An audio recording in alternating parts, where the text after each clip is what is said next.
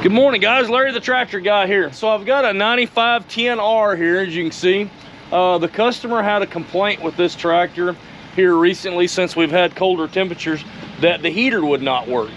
And so we ran the tractor, verified that the heater wasn't working. But prior to that, we've had a lot of regen issues with this same tractor, not wanting to do a regen or calculated soot level, getting some codes with the calculated soot level being high, 3719 codes, I believe. And we never could really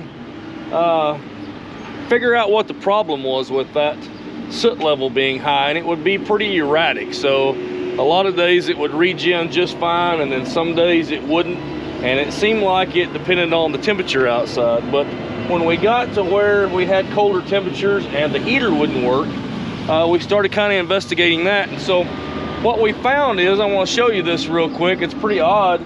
And so you've got 3 thermostats that sit in this area right here, okay, under this housing. And so we drained the coolant and went to look at the thermostats. And when we inspected the thermostats, I've got the 3 thermostats sitting here. And if you'll notice, this one is cracked open. And look at that, what do you know?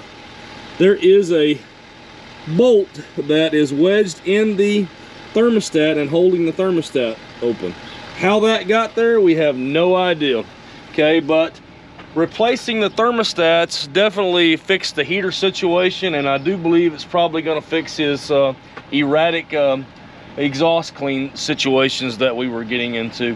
And funny thing is that I've had this issue once before with this exhaust clean, and it was the thermostats that weren't working properly.